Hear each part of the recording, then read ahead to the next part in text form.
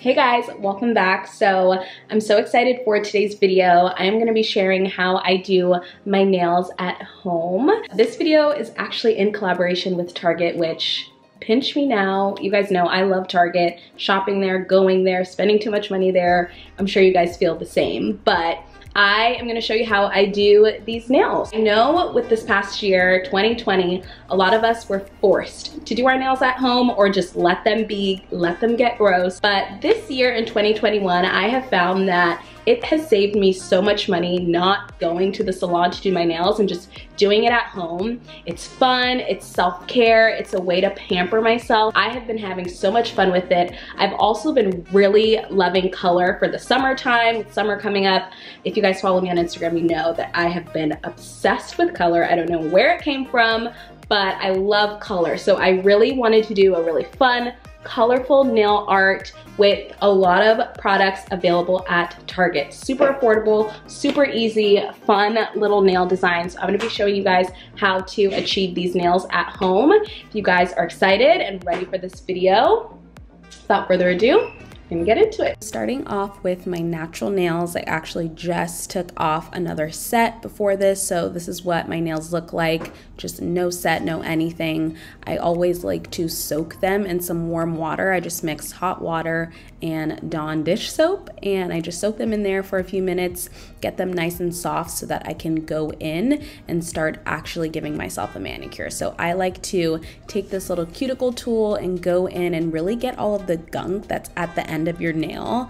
I find that the acrylics look so much better when you actually take the time to give yourself a little manicure, and this just makes sure that I get everything off that needs to get off. Next, I like to go in with this little clipper tool. I don't know what it's called, but all of my manicurists that I've ever gone to use it, and it gets off all of the excess skin and nail that's at the edge of your nails, and it makes for just a really clean manicure overall. After that, I will go in with this little cuticle pusher. Again, probably not the correct term, but I use it to just get off any excess cuticles that are left over at the base of my nail. Once my nails are all at a pretty good and short length, I'll go in with some clippers, clip my nails down, make them super short. I will then file them and make sure that everything is nice and soft, buff them out, and get them all prepped for my press-ons. Now here are the nice and clean nails. This step is essential for me. This just makes for a better, longer lasting manicure overall. So now that my nails are all clean and prepped, these are the press-ons that I use. I love them. They're clear. They look like Gel X nails, but they do not cost a Gel X price. They're so affordable. So what I'll do is I will go ahead and measure each acrylic, or press-on in this case, to my nail and just make sure that it fits before I put on the glue. Once I have all my sizes and everything fits well, looks good, I will then start applying the press-on. So I will apply a little bit of glue on my actual nail and then a little bit of glue on the press-on, stick it on, and really just make sure that everything's on there, and I will proceed until all of the press-ons are on.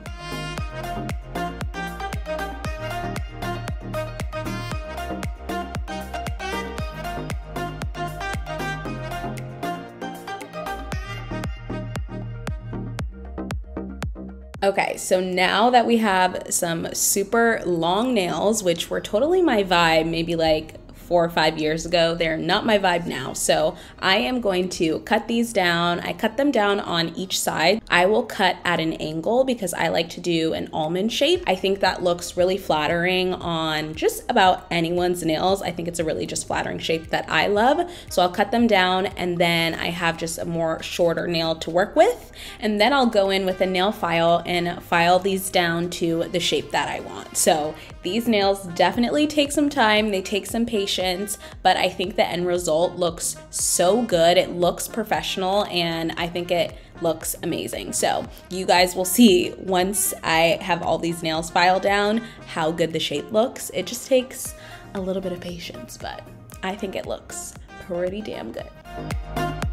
So now that we have our almond-shaped nails, we're gonna get into the fun part, which is actually doing some nail art. So we're gonna go in with some really fun Essie nail polishes. This first one is a really pretty blue shade, perfect for summer. It's a light blue in the shade In the Cabana. The next one is a really pretty like dark teal in the shade In Plain View. And then we have our clear top coat. This is a gel top coat. The two nail polishes are not gel, but the top coat is really gonna help cure the nail polishes, and I like to use a little nail light, UV light, to just cure everything. I like to start with adding the top coat. If I'm gonna use a nail polish that isn't a gel, I'll put the top coat on first, cure it, and then I'll go in with my nail polish.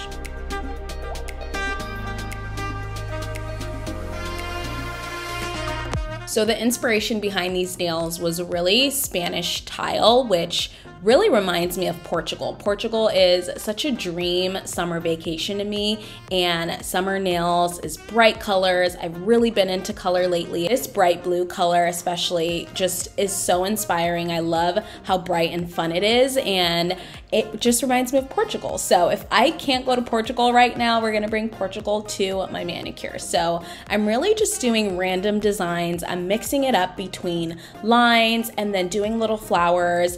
I am not a manicurist, you guys. I am not a master in this. I'm not a professional, but I find doing easy designs like lines, dots, flowers is fun enough, and it offers something different and gives your nails a fun little pop, but it's not too unattainable. Anyone can do it. It just takes some patience, and it takes a little bit of a steady hand. I also chose to use a paintbrush instead of the brush that the actual nail polish comes in, because it's a little bit more detailed and you can really focus in on all of the work that you want to do. So this is how the nails came out. Just did the first hand. It looks so good. I'm curing it with the top coat, and then I am going to put that under the UV light and make sure that it lasts. Gel nails are my favorite because they last you about 2 weeks, which is amazing. So in terms of method for this, I am doing the same thing for each finger. So each of the thumbs have the same design, each of the index fingers have the same design, and so on. So every single nail on one hand is different,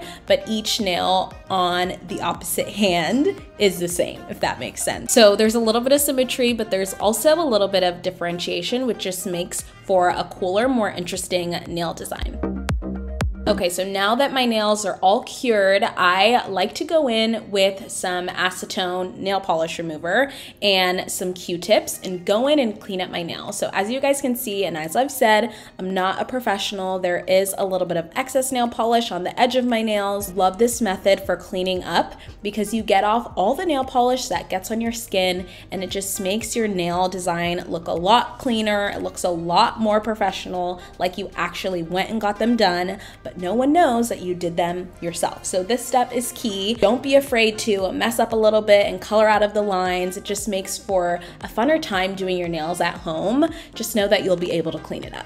And there you have it. Here is my finished manicure. I hope you guys like it. I think it looks so good. You would totally think that these were done at the salon, but these were 100% done at home. So this look is totally achievable just with a little bit of patience and a bunch of really cool nail polishes and products all available at Target. I will have everything that I used, all the tools, all the nail polishes, everything linked down below in the description box, so make sure you guys check that out. Let me know if you guys enjoyed this video and if you plan on doing your nails at home this summer and what you guys are planning to do. I would love some more inspo on my next manicure. So I hope you guys enjoyed, and I will see you in my next video.